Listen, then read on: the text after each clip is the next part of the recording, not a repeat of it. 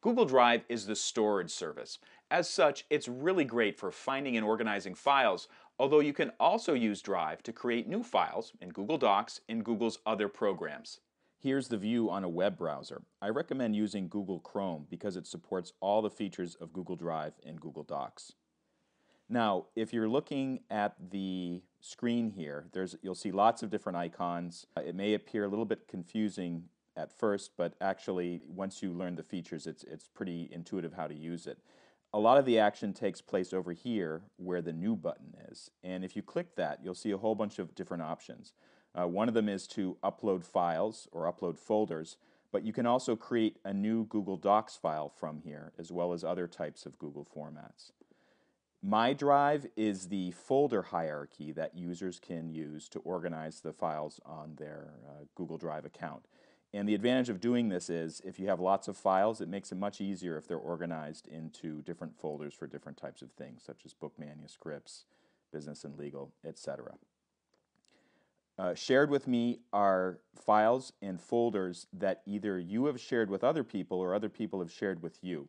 And this is very important to collaboration. So for instance, if I'm working with Andrew on my LinkedIn book, we have this folder that we both use and we can both take a look at resources there. Google Photos, it's outside of the scope of this tutorial, but as you can imagine, it consists of photos that you've uploaded to Google servers. Recent is very useful because it will basically show the files and folders that you've worked on recently. So if you've been working on something yesterday or over the weekend, it will show up here in this list in reverse chronological order. Starred are files or folders that you've marked for special use later on.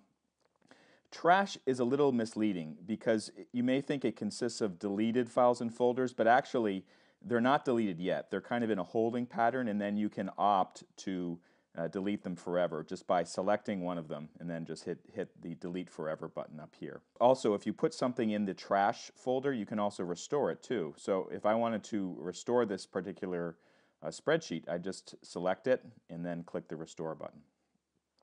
Now, on the top of the screen, there are some other icons, and interestingly, many of them are contextual, which means that if you have let's say that you have a folder here, once you select the folder, new icons will pop up.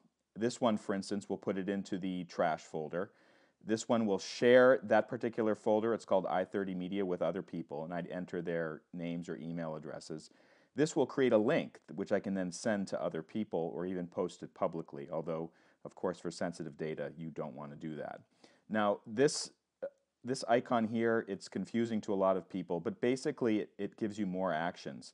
It's 3 vertical dots. Click on it, and then you can see all kinds of new stuff. You can create a new folder in there. You can move it, add a star, rename it. You can change the color, and you can also download it to your hard drive. So this is actually a pretty important icon to know about. Now over here, there's some more icons. The settings is very important, not only if you want to adjust the settings of your Google Drive account, but also if you want to download the application, the Google Drive application, which you can use on a PC or Mac.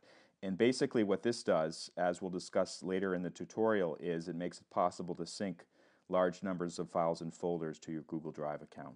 Keyboard shortcuts, that's also useful if you don't like using a mouse, you just want to use a keyboard shortcut to get around and help. Information will show details about whatever's highlighted over here, so you can see that this shows my activity in the past few months or however long it's been that I've been working on this particular one. AZ, this basically sorts it alphabetically or gives you another option. So right now it's sorted alphabetically, A at the top, going down, but if I wanted to, I could shift it to last modified by me, etc. This icon here switches between list view and grid view. Right now it's list view, just listing the names, but if I switch to grid view, everything will look like an icon or even a kind of a mini screenshot or thumbnail of the files inside. So that can be pretty useful to browse as well.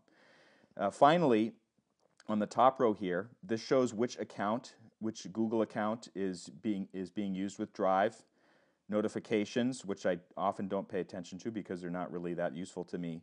This icon, these 9 little squares, this shows other Google apps, which is actually pretty important. So if I want to switch between Google Drive in Google Docs, I'd click that and then I'd select Google Docs and it would open up Google Docs in a new tab. Finally, search. This is super important, especially if you have lots of files and folders in your Google Drive account. It lets you quickly search by type.